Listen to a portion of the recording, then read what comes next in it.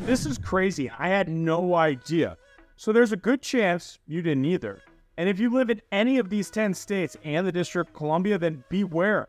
States that have laws that allow for what many call home equity theft include Alabama, Arizona, Colorado, Illinois, Massachusetts, Minnesota, New York, New Jersey, Oregon, and South Dakota. When I started doing some research and going down this rabbit hole, I actually found out about a lady in Arizona that was on the verge of losing her life savings, being all the equity in her house for a $1,607.68 property tax bill. You'd think that it would be the case that the government would sell a property, take what's theirs plus whatever fees that they actually incurred, and then give the rest back, right? Well, that common sense thinking is wrong. But more than that, and a Supreme Court ruling in just a couple seconds.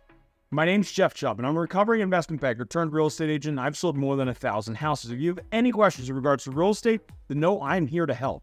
Okay, Arizona is one of almost a dozen states that allow creditors to keep all of the proceeds from sales of homes foreclosed due to unpaid taxes, known as tax lien sales.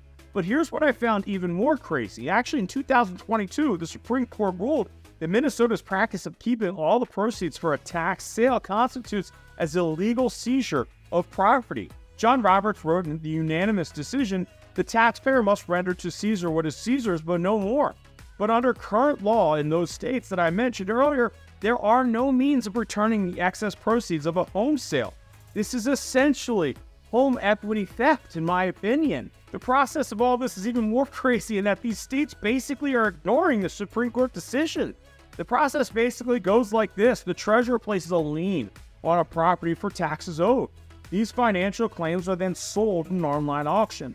In this auction, buyers bid the lowest interest rate they intend to charge property owners to redeem their lien, with bidding beginning at 16%. And the lowest bid, that's the bid that wins. Now, it's important to know that purchasing a tax lien doesn't transfer ownership of the property. In most states, Massachusetts included, a property owner has 3 years to pay back the taxes, which includes fees as well as interest. If it's not redeemed within that time, then the lien holder may foreclose and actually sell the property. And should the tax lien be unsold, in other words, a private investor does not purchase during that online auction, then the lien is actually turned over to the state. Now, the state has the same right to foreclose, but they must return any excess proceeds to the former property owner. So who is buying these tax liens? Well, they are popular with banks, investment firms, and other financial institutions due to them being seen as, well, relatively secure investments. It's a great deal. Get essentially a guaranteed return with penalties and accrued interest the longer the debt isn't paid, all while having the possibility of an enormous payoff should the owner actually not be able to satisfy the tax lien. This isn't right, and something really should be done about it. Again, it's Jeffrey Chubb. Please let me know if you have any questions and if I can help in any way. Whether you're looking to buy or sell a property here in Massachusetts or, well, anywhere else in the country, then it would be a true pleasure to have a conversation with you and just help you wherever I can.